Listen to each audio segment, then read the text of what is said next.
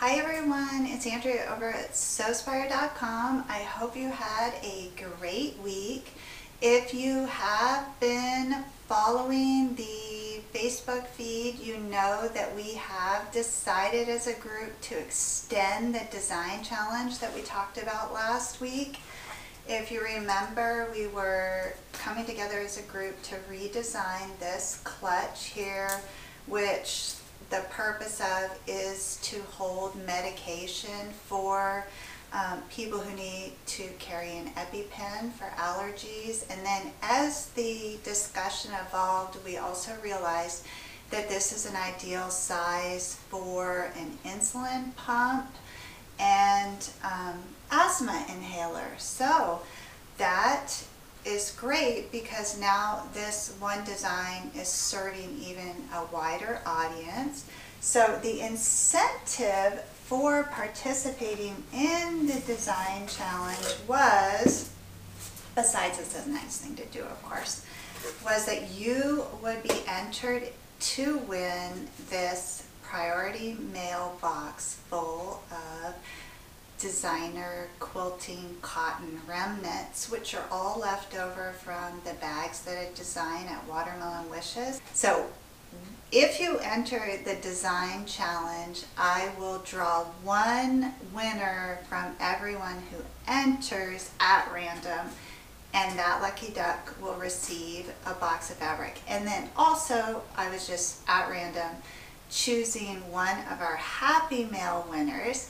So because the deadline is extended on the design challenge until next Friday, 12 o'clock Eastern time, I do want to go ahead and announce the happy mail winner today, and then I want to show you how much fabric actually fits in one of these boxes and what a fabulous deal this is. So before I show you what I put inside of here, let me tell you who is winning this.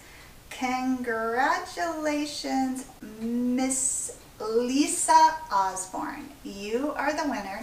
Lisa, I'm going to send you an email. If you will reply to that email with your shipping address, I will put this in the mail on Monday to you. And let me show you all of the goodies that you are receiving. Now, to make this extra special, you know from past posts that I have a very large collection of fabric that has since been discontinued, and I still have cut yardage of that.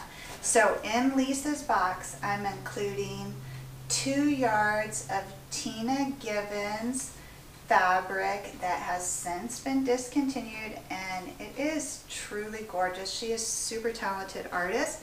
So that's 1 yard, and this is the 2nd yard that I chose for Lisa. Okay, and then I'm just going to go ahead and dump out all Lisa's scraps onto the clean rug, and then I will pack them back up so you can see how much fits in here.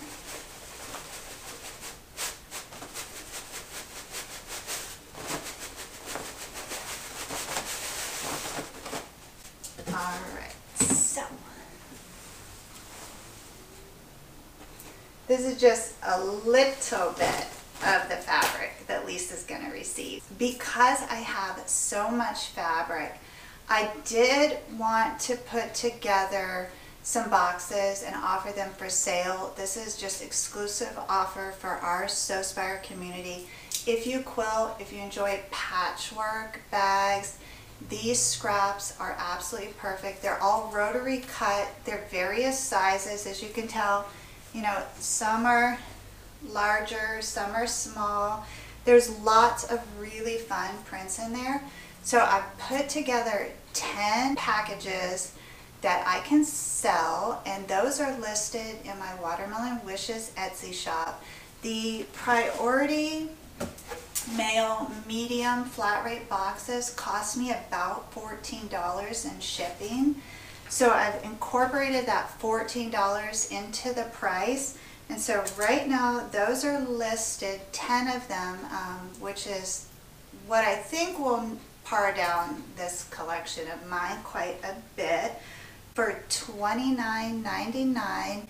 And if you're interested, you can snatch one of those up. And for those first 10 boxes, I'm going to include 2 yards of these discontinued prints. So you're almost right there at the $29 just with the 2 yards of fabric. So the purpose of me doing this really is to avoid having to throw this fabric in the garbage. I just don't have a nice way to get all of these smaller pieces organized, and I really want this studio to be fabulous because we're getting ready to announce some in-studio workshops, and I want this space to be nice and organized and a beautiful place for people to create. So I do need to part with some of these remnants. So if you're interested in that, I'll leave the link in the show notes, or you can just find Watermelon Wishes on Etsy and you'll see those boxes. But it really is a fabulous value. Now I also want to tell you about a concept that I am working. I haven't come up with a real official name, and if y'all can help me, because you're fabulous at ideas and brainstorming, I would really appreciate it. I have, a home studio, and then I have this amazing space, and my intention was to combine both spaces. And then our youngest is 9 years old, and then our eldest is 23. He doesn't require much of me anymore, but we still have the 2, the 9-year-old and the 16-year-old at home. And sometimes, with children, they get sick or something comes up, and I have to adjust my schedule, and it's not always practical for me to be here. So I think I'm going to need to keep a small sewing space at home just to keep that balance between work and family that really is necessary for me. So I'm trying to create, and this is why I need your help, like a minimalistic sewing concept. So it would have everything I need to run my businesses, and then it would still look pretty enough that it could be, because I don't have my own sewing room with a door at home. It's actually in our living space. So it would need to be attractive enough that no one was embarrassed by my little sewing nook. So what I did, and I have some pictures to show you, is I've begun sorting and purging all of that stuff from home and only leaving the bare minimums that I would need. And that idea or concept is kind of evolving for me, because what I realize, especially with this move and then showing up here every day to this huge space and trying to again make it beautiful so I can invite people in, I realize how easy it is for us to collect way more than we can consume as creative people. And my fear is that many of you, myself included, have collected so much that we're kind of pushing ourselves out of our own creative spaces, that it's almost too overwhelming. Because when I think about like organizing all this fabric, that is overwhelming to me, and some of you may be in the same position. So I want to refine this minimalistic crafter, creator, sewer workspace.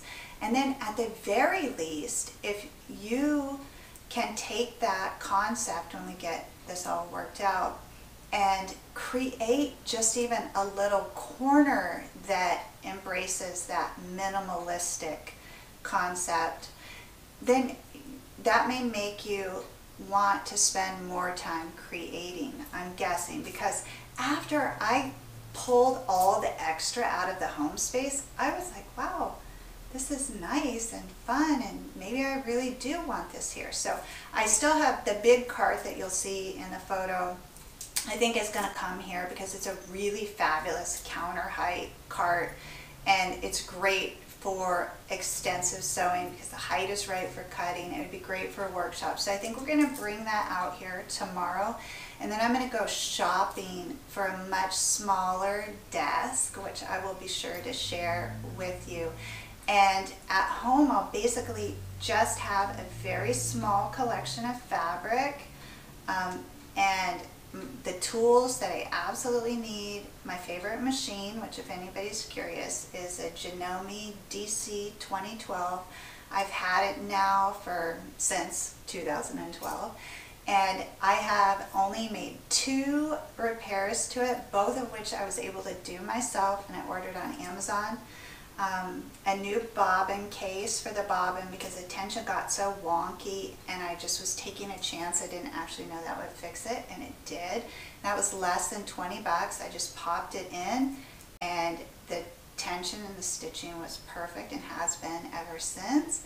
And then the second thing was I needed to replace the light, and my husband was looking at it and he goes, "Oh, those are automotive, you know, like tail light lights. You can get those at Walmart for $4." So that was for 2. So I did that, put in the, you know, it doesn't screw in, but it just pops in light. And I've been sewing full time on that machine ever since. So I love that. I'm going to leave that at home so that when I do need to work from home or I want to sew for us, that I have my favorite machine there. And so that's what I'm working on there on the side, and I want to keep you all in the loop because I think a lot of you could benefit from that. Since I founded Sewspire, I have heard from more than a dozen people that they really are embarrassed of their creative space, and they have too much in there and they don't know where to start and they can't enjoy it. So I hope that this might be a solution or a new mindset for those of us who've been at this a long time and maybe honestly have more than we can use. So that's that. If you're interested in the fabric, check it out. There's a really, really beautiful prints in here, and I'd love to keep them, but we've covered that. I can't do it, and I hate to put them in the garbage. I really do. So I hope that you will scoop up those boxes and use them and make something beautiful. The next thing I want to tell you about is I want to try a kind of a new format for our tutorials, and this is good timing since we extended the design challenge. I also want to mention quickly with that design challenge, the ideas are coming in. To enter for that, just post your photos and a little description of what you changed on the Sewspire Facebook page. I'll put the link also in the notes. The ideas are coming in, and you all really are putting a lot of thought into this, and this is going to change people's lives for the better. I'm so grateful and so impressed. But what I want to do is, some ideas really are magnificent. I want to take what our favorite concepts, and then we're going to remake that clutch again, incorporating your genius ideas. So I just wanted to make sure I told you that too. So that's going to be a tutorial. But for this new format for the tutorials, inspiration just pops into my head. Like, this design came to me like 2 days ago, and I kind of refine it in my brain while I sleep, and then one morning I'll just wake up, sketch it out, and then run in here super excited like I did this morning and sew it up, and then I'll be thrilled. And generally I record the tutorial right after I make the prototype, and then just push it out to you all, and you make some suggestions on how to improve it, and it's over, we're off to the next thing. I want to insert a pause button in there. I want to show you what my creative genius came up with, tell you all the features of it, then let you make your suggestions to improve it. I'll take my favorites, and then I'll record the tutorial. So again, we're just taking that idea to the next level, and the channel and the tutorials, the quality is going to be drastically improved as a result of your inputs. So let me show you what I came up with for this week. I'm pretty excited about it. How many of you have an awesome, huge tote bag that you adore, but it just becomes an endless jumble of contents because they don't make these bags with very many pockets, right? So I love this bag, and I use it as my work bag because I can set it down anywhere. It has a zipper on the top. I don't have to worry about anything, you know, flipping out of it when I'm driving. And again, I feel like it's always disorganized without pockets, so I came up with a purse organizer that fits exactly into this tote bag. And I'm gonna pull it, well, I'm gonna show you. I have more photos too of how this works, but I have everything in there nice and organized. And then this little organizer has two very shallow handles on it. So you can pull that out of the bag. Like, let's say you need to use your bag for something else, and you can just take that right out. So we're going to go over the features of that, but then I want to show you just on the inside of this bag, there's, you know, just basically a big open compartment, one zipper pocket, and two very, very shallow pockets. But it's a huge tote, so if you fill that up, nothing, of course, is going to be organized. So what I did with this here was to create this little organizer, and inside of this I have a journal, a full set of pens, my MacBook, a little cosmetic bag, a key fob, my camera, my headphones, my charger, my journal, a book, and my planner. I have a spare set of batteries on this side for the camera, and then my glasses. So a lot of stuff is in here. It's actually very heavy, hence the shallow handles on that, so I could reinforce those good. So we got a full length exterior pocket, side pocket, two-way divided front pocket, and then inside are two side pockets, and then four interior pockets, two on the front and two on the back. And the whole thing measures 11 inches across the top, 14 inches across the base, and then the height is 9 inches and the depth is 5 inches. So I'll show you some photos of that so you can give the design some more thought. If you have ideas or suggestions or other features that you need incorporated into this so that it works well with your bag, just comment on that, send me an email, or reach out on Instagram or Facebook, and I'm going to collect all your fabulous ideas and then remake this design for you this coming week. Right now it's on the schedule for Thursday, so that'll be Thursday the 10th. So you have until then to give me your ideas. If you can submit them by the 9th, that'd probably be good, because I want to sketch it out and make a prototype too. So I think that's all I have for you this week. That was a lot. Yeah. So I will see you soon, just a few days. We're going to remake this tutorial.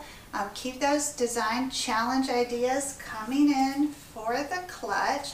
So that's all. Until we meet again, please know the creative genius in me will be celebrating the creative genius in you. Thanks so much, everyone.